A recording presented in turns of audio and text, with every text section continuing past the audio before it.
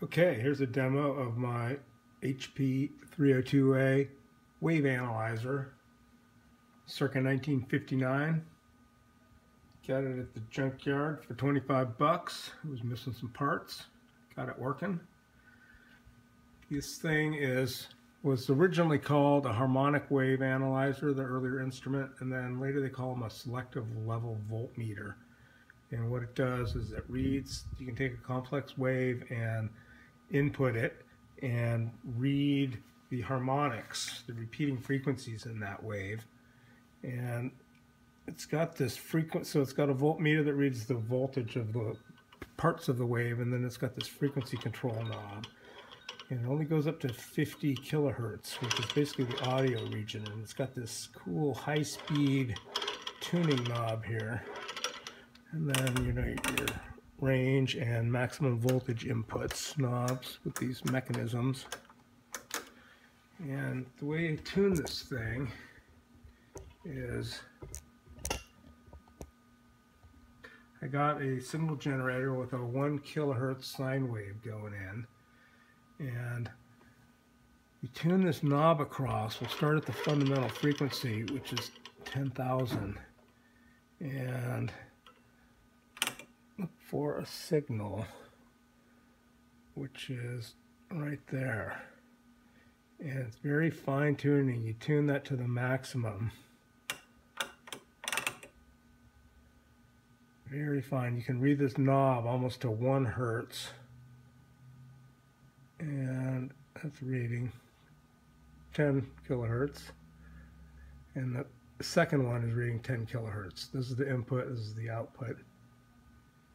And then tune it to the next one. Then when you tune it off of that frequency, you don't get anything. You only get a little blip right there. And then tune it to the next harmonic, which is going to be 20,000. And you don't see anything at first. You got to turn the scale way down because it's a much smaller amplitude. There it is right there. And you can see that that frequency is exactly double the other frequency. And if I get it stable, it's right at 20,000 when the incoming is 10,000. A little unstable at that point. Then you go to the third one. A little blip there. There it is. There's 3 times 30,000, the third harmonic, and so on. There's the fourth, tiny little blip there.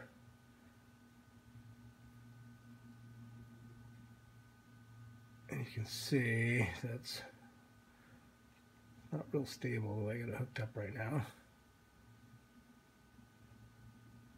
But there you go. Measures each of the harmonics individually, and it does basically what a spectrum analyzer does for an RF signal, is give you all the different components of that signal. And the inside of this instrument is interesting, that it was one of the first, it was the first big HP instrument that used transistors, all transistors. And it was kind of transitional in that it still uses a tube style chassis. And the tubes, the oscillators that were in it, it has these quartz oscillators. It has these really nicely laid out circuit boards. And you can see how they implemented the transistors in this.